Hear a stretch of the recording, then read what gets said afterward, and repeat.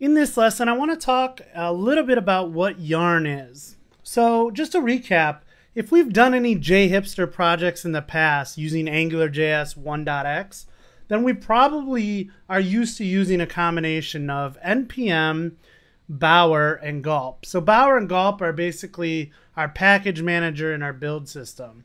Well, moving forward in the new Angular world, which is Angular 2.4, any versions that come out after that, we're going to be using a combination of Yarn and Webpack.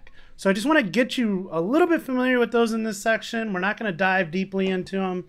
You can always go off on your own and read a little bit more. But I just want you to know what they are so you're not lost when we're talking about them. So we're going to start with Yarn here. Yarn is basically another package dependency management system. And this is going to kind of replace NPM.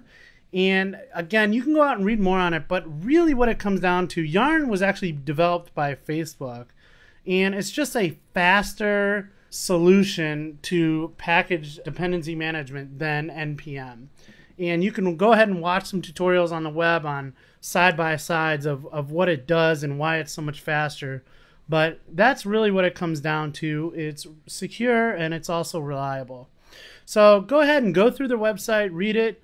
If you come over to install Yarn, there's some different ways that you can install it. Although in the last video, we just installed Node, so we do have NPM. So if we wanted to, we could pop into a terminal here and go npm install globally Yarn. So that way you would go ahead and have Yarn.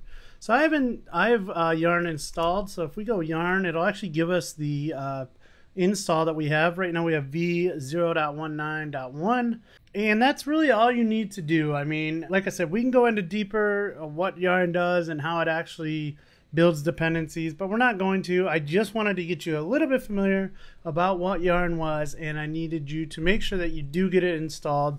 Again, you can use Node Package Manager or Homebrew or something like that to go ahead and get that installed.